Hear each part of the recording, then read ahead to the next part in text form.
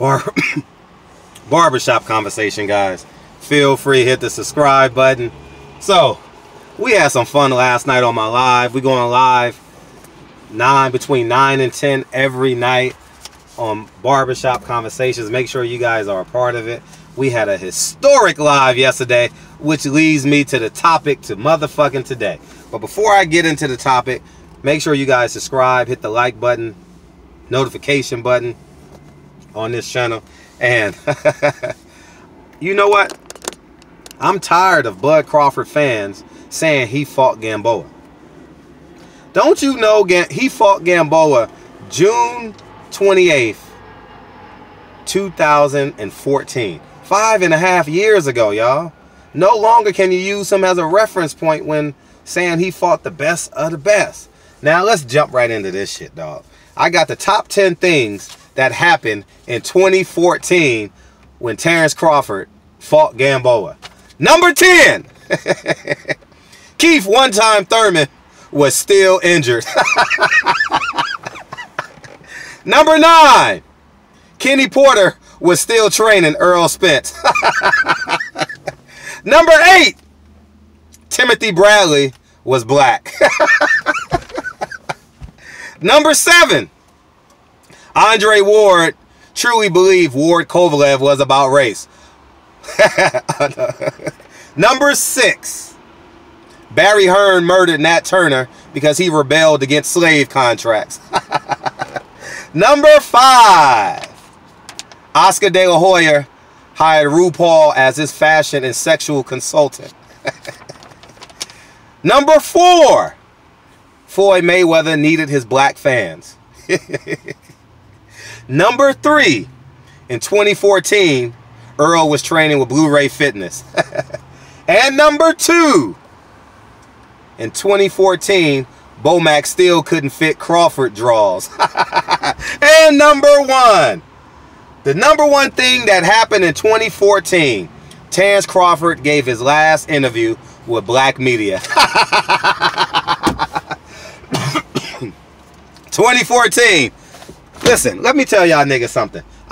No more can we mention Terence Crawford versus Gamboa. The shit happened 5.5 years ago, okay? 1, Earl Spence wasn't even a prospect yet. He had just left the Olympics 2 years prior. So you mean to tell me Terence Crawford had a half a career head start on Earl Spence and still didn't become a bigger star than him? Come on, y'all. That's bad management. That's bad leadership. Whoever is in charge, cut the bullshit out. We cannot mention Gamboa anymore. All we care about right now is what Terence Crawford does at 147. Right now, he's fought Amir Khan, Jeff Horn, and I don't know the other guy. He's fought somebody. Who was, and Jose Benavidez. He hasn't even fought an American yet. Well, Jose Benavidez being an American. How about you put him in the ring with some Americans? So have some name recognition. You understand? He done fought Amir Khan, who has a fake fan base, has his fake popularity over here. Jose Benavidez would have been a formidable opponent if he had 2 legs, you know. And Jeff Horn, you know, everyone beats Jeff Horn, you know. Every top 8 welterweight beats Jeff Horn. You understand what I'm saying? And in my humble opinion, Manny Pacquiao won that fight. So at the end of the day, no more. All right? No more, please. No more. All right? No more. No more can we mention Gamboa. York is Gamboa. The motherfucker done revitalized his career. Remember, he lost 2 or 3 in a row.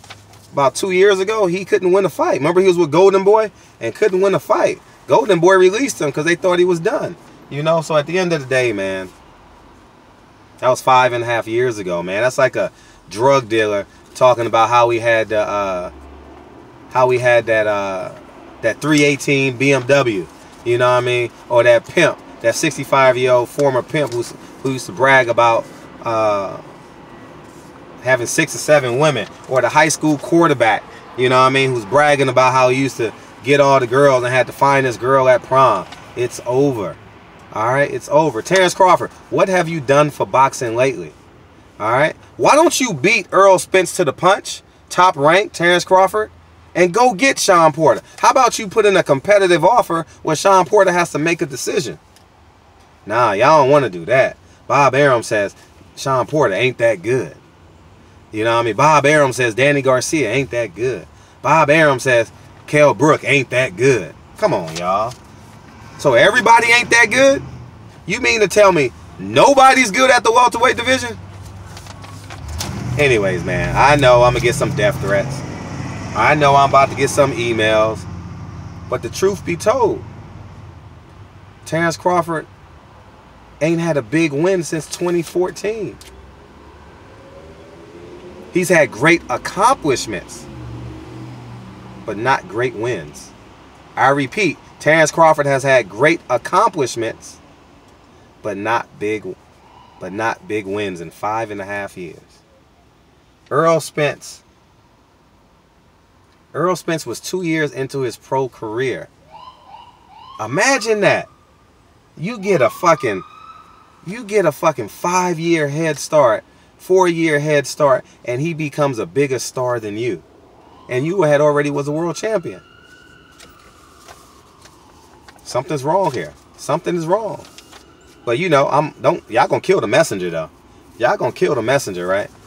Y'all want to hear the top 10 again? Y'all want to hear the top 10 again? Then I'm going to go work out. Number 10. In 2014, Keith One Shirt Thurman was still injured. Number 9. In 2014, Kenny Porter was still training Errol Spence. Number 8. Timothy Bradley was black. Number 7. Andre Ward but truly believed Ward Kovalev was about race. Number 6, Barry Hearn murdered Nat Turner because he rebelled against slave contracts. Number 5, Oscar De La Hoya hired RuPaul as his fashion and sexual consultant. Number 4, in 2014, Floyd Mayweather needed his black fans. Number 3, in 2014, Errol Spence was still training with Blue Ray Fitness. Number 2, Bomac still couldn't fit Crawford draws. And number 1, in 2014, Terence Crawford gave his last interview with black media. We dropped the mic like in Coming to America. Barbershop Conversations, man. Feel free to hit the subscribe button. If you guys want to hear me go off, feel free to go to my live I did last night. It was an epic live. 2 hours of pure, unadulterated entertainment. You guys will thoroughly love it. Barbershop Conversations. I see you guys tonight between 9 and 9:30. We're going to go live and talk shit some more. Barbershop Conversations. Feel free to hit the subscribe button. And I'll talk to you guys soon. Peace.